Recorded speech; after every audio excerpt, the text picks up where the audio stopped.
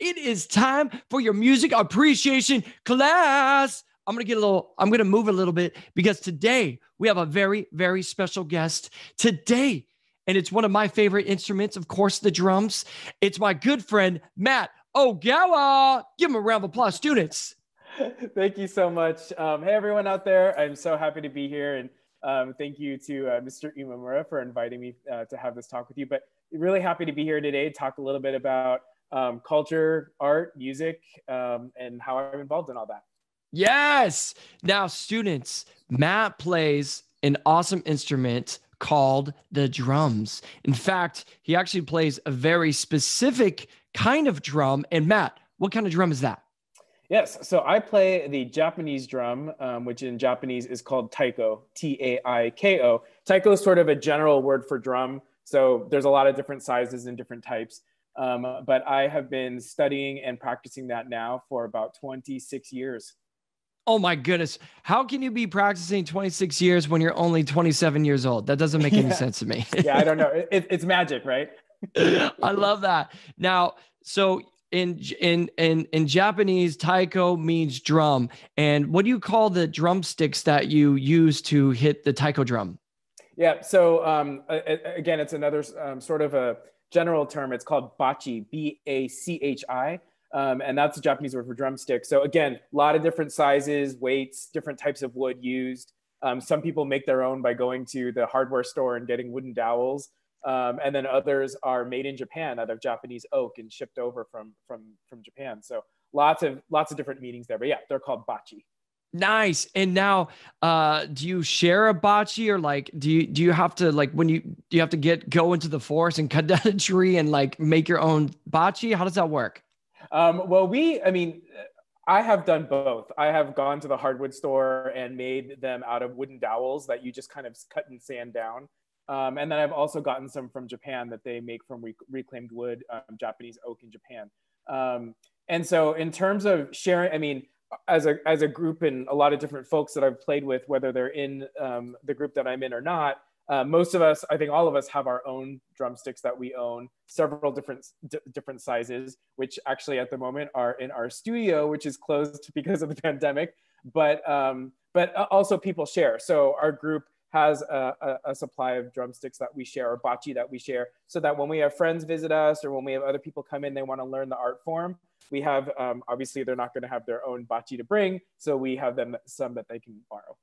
And the taiko drums, they range in a variety of sizes, from small to like gigantic, like the size of a car, basically. Yep. And how do you practice at home when you have various sizes of taiko?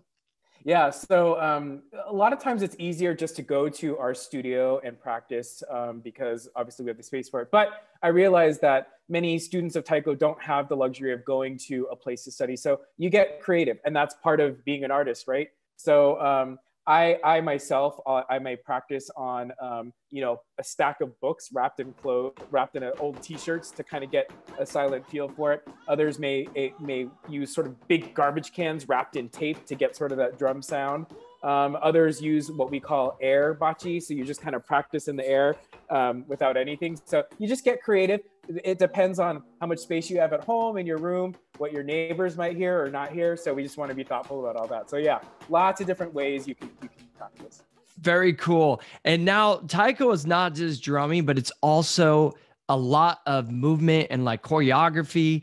And what is your background in that? Like, did you study dance and drums and get into taiko? Like, how did you get it all started? Yeah, so that's a really great question. And I know when I was first started, I'll back up a little bit. I don't have any musical background. And when I was growing up, I think it was in third grade, everybody played what was called a song flute. And that was just to get a very introductory view into what music means. And you learn the basic scale. And then after we did that in third grade, I really hadn't played any type of music. When I got into taiko, and specifically the group in San Jose, it was drumming incorporated with a lot of different movement. And so I also studied what's called Nihon Buyo, which is Japanese classical dancing, because I wanted to learn how to dance, although it was a great skill to have, but I wanted to be able to to know and be aware of my body and how we move, so that there could be more intention behind the movement. Because one of the things we learned in the taiko art form is it's not just about striking the instrument, right? It's about how you hold your body, what your posture is, your presence on stage, your interaction with other players. And the study of the Japanese classical dance really helped me understand and become aware of, my whole body and how I use it or didn't use it, or what muscles I needed to flex, that kind of stuff. So for me, it's been very, very useful. Yeah, that's why I love taiko so much, is because you're not just sitting behind a drum and playing like this. It's all movement. It's interacting with the audience, and it's a visual experience. You can feel the music, and then you can also see the passion that all the artists and musicians have on the stage. And students, sounds like taiko is one of the most famous taiko groups in the entire world. Like, you guys are best friends with Kodo, right? Kodo from Japan. Yeah, we have a long history with Kodo from Japan. Oh, that is so awesome. Yeah. And also, Matt, the outfits that you wear, the traditional outfits, what is that called? Yeah, so the costumes that taiko players wear are called happi, or a happi coat, Happi. And some of it is form and function. The instrument that's now used in what you might see at a concert or festival, or even in some cases a music video, back in more ancient times in Japan, was actually more of a ritual, a part of a ritual or a religious ceremony. But just within the last 65, 70 years, even in Japan, it's become more of a performance art, which is really cool that it still can be used for both. The costumes really help accentuate anything from how you move, to visually what you look like on a stage or outdoors, whether there's lighting or whether you're at a festival. So if you're at a festival, your happi might be brighter colors, and if you're in a more serious concert or a more formal event, might be darker colors or more muted colors. And then we also, taiko players often wear other things, like you might have a band around your wrist, or a headband, which we call a hachimaki.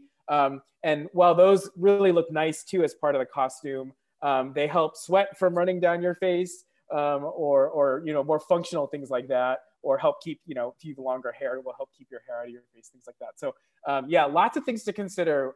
It's not, sometimes, like when I was playing the song flute in third grade, you just sit in the chair and you play your flute. But this, in order to be fully playing, performing, embodying the spirit of our group in San Jose, it's about the costuming, it's about the movement, it's about how the technique of striking the drum.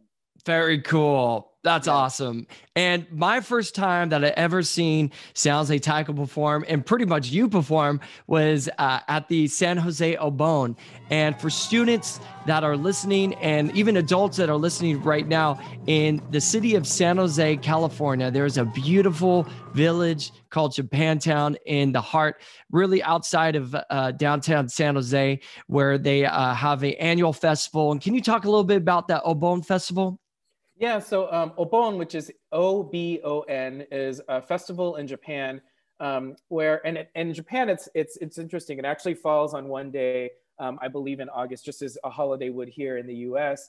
And it's a holiday that really looks to appreciate your ancestors that have passed away in that past year since the last festival. And in some senses, the festival is to ward off evil spirits. And then in other senses, it's really to make sure that you're looking back and appreciating those that have passed on. Now, in San Jose and many other Japanese communities across the country, they have these Obon festivals or summer festivals. And some people often ask, why are there so many different festivals on different weekends, even though the holiday is usually only on one day? It's so that every community center or temple or whoever is holding the festival, that they don't all happen on the same weekend and people can enjoy different festivals. So yeah, but the festival in San Jose is, I believe, the largest in North America. So that's claim to fame for San Jose. Go Bay Area.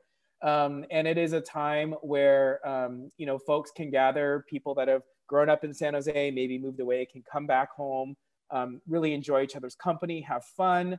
And in San Jose, our local temple in the heart of Japantown actually uses it as their annual fundraiser as well. So I'm not exaggerating. Thousands of volunteers come together and donate their time and energy to put this 2-day event together, which always happens the second week of July. And taiko and Japanese dancing, et cetera, is a big part of that festival.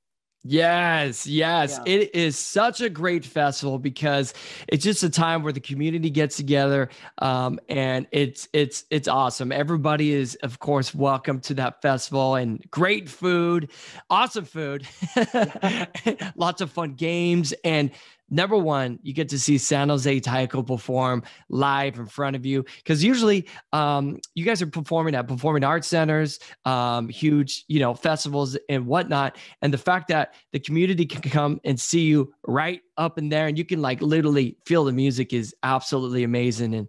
And I just adore you guys so much. Oh, thank you. It's pretty awesome. I mean, it's probably one of my favorite performances we do every year. Our group does, over 150 types of performances in a year's time. And every year it tends to be one of my favorite ones in years where we can actually perform at them. But I think most of our group performs. We're there for 2 days.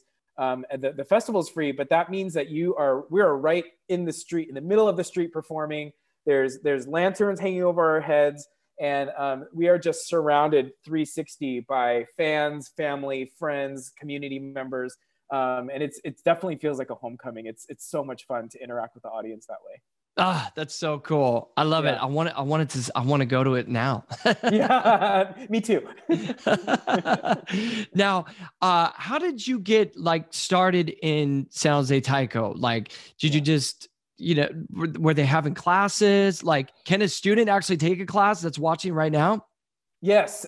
So yeah, I'll start with how I got started. I was in high school and I had a bunch of friends who were, picking up different instruments, and none of those really spoke to me. And one of my friends who had actually moved here from Japan had started taking taiko classes. And I had always seen it growing up at different, it's the same as you have. And I wanted to try it. So he was a member of a group in San Francisco. And so I went with him to a couple of classes. Again, this is back in high school. I really liked it, but I knew I was going to be going down to study in San Jose. And I had other friends that were taking classes in San Jose's taiko group, which I'll get to in a second. And just tried it, liked it. And so I was actually just graduating high school at the time. So I started to audition for our adult performing group, but we do have San Jose Taiko has many classes for young children right now. And normally our classes are once a week for about an hour and a half in San Jose near downtown. And we run the classes, they follow the school year. So they'll start in August, September timeframe, end in the summer. And then there's a recital at the end for all the other students and families and friends. And it's great to learn about music. It's great to learn about culture. And if anyone wants information on that, they can visit our Taiko website, which is taiko, taiko.org. And there's a ton of information on classes and workshops. We also have one-day workshops too. Oh, that's great. And adults and kids can take those classes, right? Yeah, we have kids classes. We have adult classes. We have classes with kids and adults together. We have senior citizen classes. So we cover the whole spectrum. Wow. That's amazing. That Yeah. is so awesome. And yes, we definitely, students, adults that are listening right now, please go to that website and check it out, sign up, take some classes. And just a little bit of background about me. I actually took taiko lessons when I was in high school as well. And I went into there not knowing, I was playing drums, like a drum set, but learning taiko, it actually made me a better performer because I use my arm movements whenever I play live, and I incorporate taiko influence into my drum set playing, and also on the trash cans that I play on as well. And I love it. And it's just, it's just being around community. Taiko creates that like, that just love for one another. And I really appreciate it, and everything that taiko brings. So Yeah. it's awesome. Now, Matt, I know you have some pretty interesting or maybe embarrassing stories when you performed. What is the most embarrassing moment that you've ever had performing with Sounds Like Taiko? Okay, well, I think the students will love this one. I love this story now, but I didn't necessarily love when it happened. But as we've been talking about this entire time, taiko is not normally in a Western trap set you'll be sitting behind your drums and you'll be playing. Well, taiko is all about being up and moving around, and there's jumps and there's spins and there's a lot of choreography. Well, we were doing a performance once, and I was getting up from sitting down in a song. And then when I went backstage, I realized I had split my pants in the back, and did not have enough time to go back, to change, because I needed to go right back on. And, as an artist or a performer, you make quick decisions. And my decision at the moment was, we just got to go with it and make it work. So I went out there, we did our finale piece, me in my ripped pants. But, I feel as a musician or an artist, you just got to sell it, right? You just got to make the best of it. And so, look, now it's a fun story. We could laugh about it. But at the moment, it was probably one of the most embarrassing things that I can remember in a performance. And students, I want you to hear that loud and clear. The show must go on. If you forget your lines, if you're acting, you improv. If you drop a drumstick, you pick it up, you keep going. You split your pants open, your underwear's hanging out, you still keep on going, and you own it.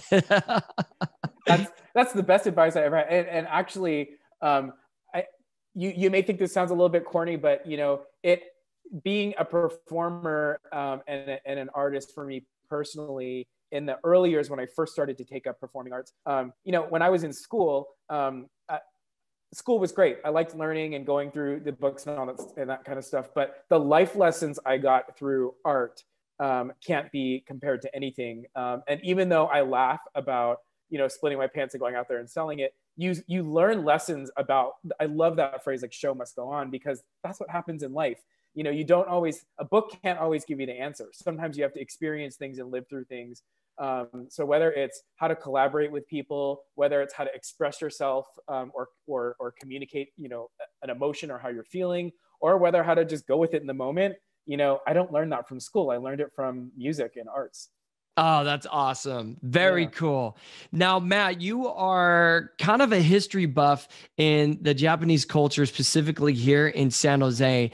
And can you give us just a little bit of feedback about how Japantown here in San Jose became what it is, and maybe the influences of taiko and culture within that? Yeah.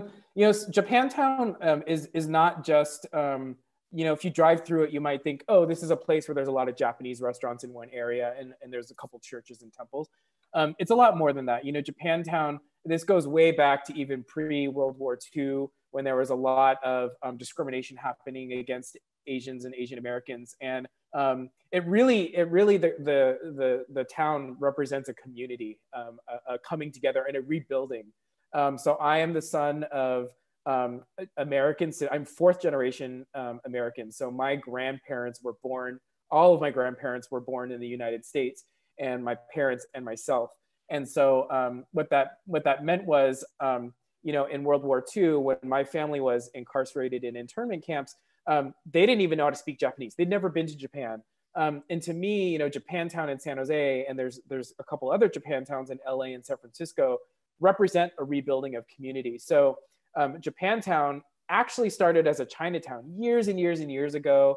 I won't get into all the details. I don't want to make it a history lesson, but over time and due to the war, you know, it ended up becoming what it is today, more so what's known today as a Japantown. And it really represents families coming together and rebuilding and making a life for themselves right now. And so I had this identity crisis growing up because, you know, I thought I would be a kid in school and see that there were some foreign exchange students from Japan. And I would think, I'm nothing like those kids. But to all my non-Asian friends, they just put us all into one bucket. But to me, what Japantown represents is a hyphenated culture. So I was not born in Japan. I'm not Japanese from Japan. I'm Japanese American. And so my identity is reflected in Japantown today, which has more than just Japanese food, more than just Japanese people, more than just Japanese arts. And it's perfect that a group like San Jose Taiko, and there are many others, but you know, like San Jose Taiko exists in Japantown because, you know, back in the 60s and 70s, there was a lot of political movements happening, and specifically for Asian Americans, this was a way to give them a voice back then, you know, and especially as an art form. There weren't any, I wouldn't say there weren't any, but it was very rare that you'd find a Japanese or even Asian American art form. And so this was, you know, second generation, third generation Japanese Americans back in the 60s and 70s saying, we want something, whether an art form, a musical instrument that represents our cultural identity and gives us a voice. What better thing to give you a voice than a large drum, right? And so that being a part of Japantown and just the story behind it, Japantown really represents a community of rebuilding. Yes. Yeah. Round of applause right there. Round of applause. Students, that is awesome. If you're listening to this, you live here in the Bay Area, California, San Jose, you haven't had a chance to check out Japantown, you got to check it out. Take a drive to Japantown. It's such a rad little community. It's one of my favorite coffee shops is down there. Roy's Coffee Station. Shout out. Yes. Serving that Verve coffee. And also, there's also some other great restaurants that are down there as well. And the annual Obon Festival happens down there. And there's other festivals that happen down there too, right? Yeah, there's a couple other festivals. Some pop up on a, you know, here and there basis. Others are annual. But yeah, definitely, you know, check out. There's different groups for Japantown on Facebook and on the Japantown, San Jose Japantown website. So check it out. There's a lot of information there. Very cool. Now, I want to find out, what were your musical influences? Like, did you listen to any type of music when, you know, getting inspired to play taiko? I didn't. I mean, I love music. I like all types of music, you know, whether it's classical or country or, you know, cultural or folk arts, R&B, alternative, all that kind of stuff, rock. So I love music. And so rather than one genre of music, for me, it was, what is something that inspires me? You know, things that are upbeat, things that kind of get me going, good rhythms, a good message. I love to hear the story behind why a song was composed or written, things like that, because that inspires me. And so, you know, I'm the person who in the morning when I'm waking up, I have a certain playlist, or when I go running, I have a certain playlist. So it's all about what gets me going and inspires me. And so I could name songs out of every genre that represent that. Yes. And students, I want you to listen to that. Matt Ogawa, professional taiko drummer, professional musician. He listens to all different styles of music and whatever inspires him. So whatever mood. So our encouragement today for you is to listen to all varieties of music, all cultures of styles of music and everything else. And something else that I want to just touch on and actually go back to is that taiko is not just drumming, it's performance art. It's you know, it's movement, and it's just such a great physical thing to do, as well as, you know, bringing people together, bringing community together. And I think it's just such an amazing way also to build lifelong friendships, right? Yep, absolutely. I mean, there are people that were in the group when I first joined back in 1996, and we're still really good friends. And people in the community, and you know how you and I can stay connected and things like that. So there's all different ways that it impacts your life, positive ways where it impacts your life. Definitely. Oh my goodness. Students, let's give Matt a loud round of applause. Oh, he can feel it. Thank you so much. Thank you so much. Oh my goodness. I can hear it. I can feel it from all over. They're standing up. I'm so overwhelmed, even more than I am with music. Thank you everyone for your energy. Matt, thank you so much for joining us here today. Students, make sure you check out San Jose Taiko. Make sure you come and visit San Jose. It's a beautiful Japantown. And one more time, let's give it up for my man, Matt Ogawa. Oh, thank you so much. Thank you so much for having me today. Students, thank you so much for checking out Music Appreciation today. Have an awesome day, and we'll see you next time.